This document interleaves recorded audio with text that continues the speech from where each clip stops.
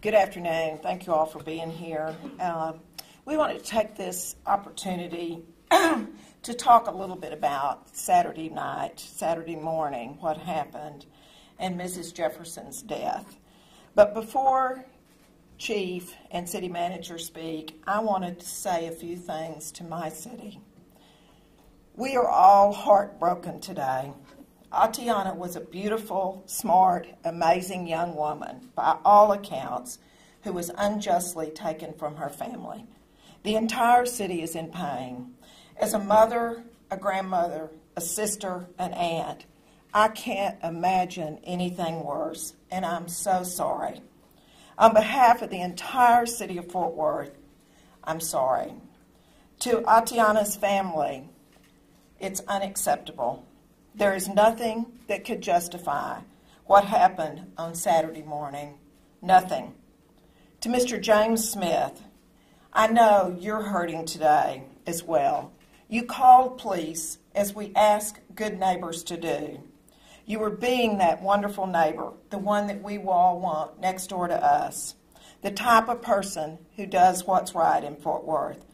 Atatiana's death has left you totally shaken, and your sense of security and trust in law enforcement jeopardized.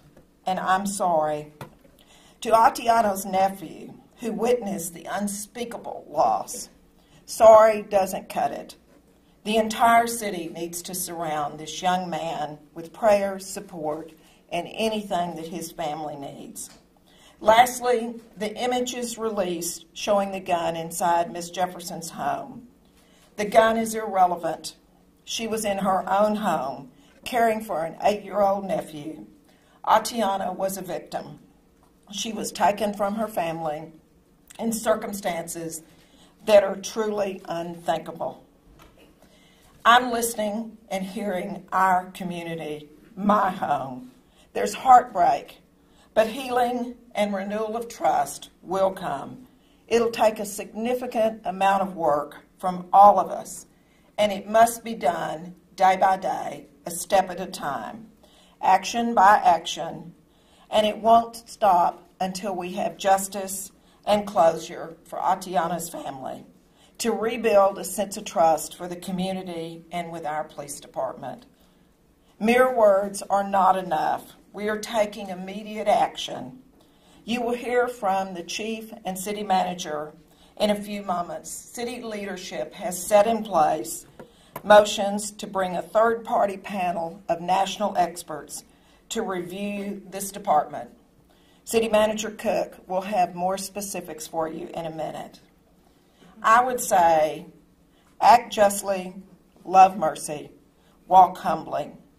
Those words from scriptures are short and poignant on a day like today. Our community is mourning and hurting. Everyone expects justice, no matter how you define justice. This council, this city, and this police department will live humbly and provide the justice. Justice is critical here. We know we cannot bring back this young woman who was taken all too soon. But this is a pivotal moment for a city that will and can come together. And we will take actions swiftly and with transparency. Thank you all for caring. Let's wrap this family in love and prayers. Chief Krause.